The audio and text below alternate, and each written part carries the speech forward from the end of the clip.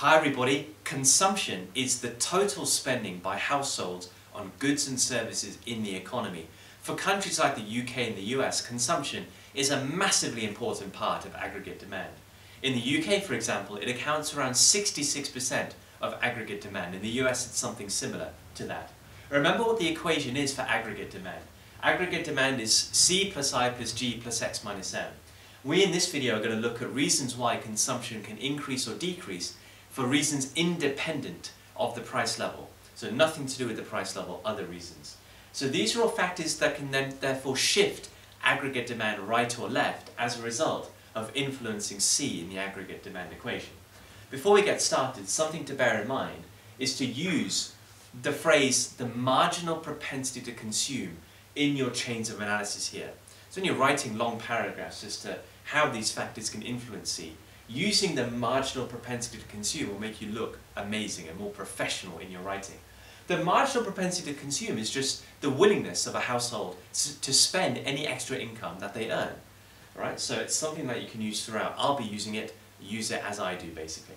But also make sure you mention the multiplier effect. Anytime that AD is shifting for any of these factors, let's say, you can always bring in the multiplier effect to bolster your analysis. Watch my video on the multiplier effect to understand it and then to know how to use it in your analysis. So, what factors can affect consumption independent of the price level?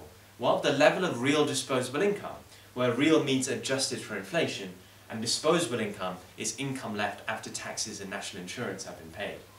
So, one reason why disposable income can increase is maybe if income taxes have been cut in the economy. So, cuts in the marginal rate of income tax or increases in the tax-free allowance, which is the level of income you're allowed to earn before taxes are paid, before income tax is paid. So if you increase the tax-free allowance or if you cut the marginal rate of income tax, that is going to increase the level of real disposable income, which will therefore increase the marginal propensity to consume and therefore increase the level of consumption in the economy. If interest rates are cut, for example, then the cost of borrowing falls and the rate of return on saving falls. If the cost of borrowing falls, then that increases the incentive for consumers to go and borrow money, because it's cheaper to do so now, and to spend that money on expensive items like cars, like houses, like furniture, like jewellery, for example, and that will increase consumption in the economy. If interest rates are cut, the rate of return on saving decreases, so that reduces the incentive to save, and instead any income that's generated might go into consumption as a result, and that increases C. A lot of UK households will have mortgages, right? The way in which they can finance buying a house. And monthly, mortgages have to be repaid back, so there are monthly repayments on mortgages.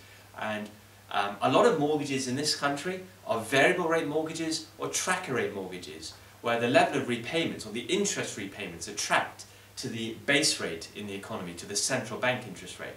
So if interest rates are cut, it means monthly repayments could fall for households who have variable rate mortgages or tracker rate mortgages, which means monthly they have more disposable income to be able to spend in the economy, increasing C in that way. You also must bear in mind the availability of credit. If the availability of credit is low, then this can reduce the impact of borrowing. This can reduce the impact of lower interest rates because simply banks are not willing to lend if the availability of credit is very, very low. So that's something that can stop this happening. It's something else which will affect C in the aggregate demand equation. Consumer confidence. If there is high consumer confidence, consumers are going to have a higher marginal propensity to consume. What can affect consumer confidence? Well, it's job prospects and the level of unemployment in the economy. So don't be vague in your writing and say, oh, expectations about the state of the economy. That is true, but then be more specific what you mean by that. Link very much to job prospects and the level of unemployment. So if people expect that they're going to get promoted soon or that their job prospects are very, very strong, they're going to be more likely to spend money. Their MPC is going to be higher. If the level of unemployment is very low, then individuals will feel very bullish in their job. They'll feel very confident in their job prospects and are therefore more likely to spend money and not find a reason to save necessarily at that period of time. Asset prices. Now this is very important. Asset prices linked to wealth, how wealthy people feel. The wealthier people feel, the more likely they are to spend money, the higher the marginal propensity to consume. So what do we mean by asset prices? Well, things like house prices, share prices are a very good example, bond prices. If these are going up and individuals hold such assets, they feel wealthier, they're more likely to spend money. In countries like the UK, there is a very strong correlation between asset prices like house prices and share prices and the level of consumer spending in the economy. So that links to wealth, and wealth links to consumer spending, how wealthy people feel in this case. Their income hasn't actually changed, but they just feel like they are more rich, hence why they are more willing to spend their money.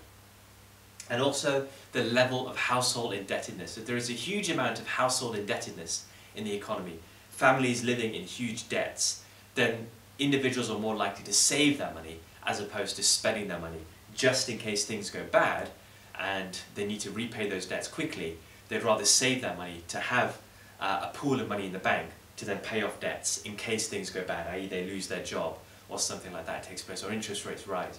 So the greater amount of household indebtedness, the greater amount of saving and therefore less consumption taking place in the economy.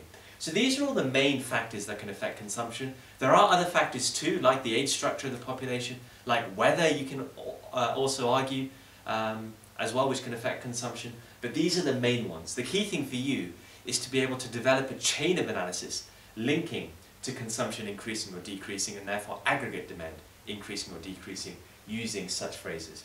Thank you so much for watching, guys. Stay tuned for the next video where we're going to look at savings, the determinant of savings.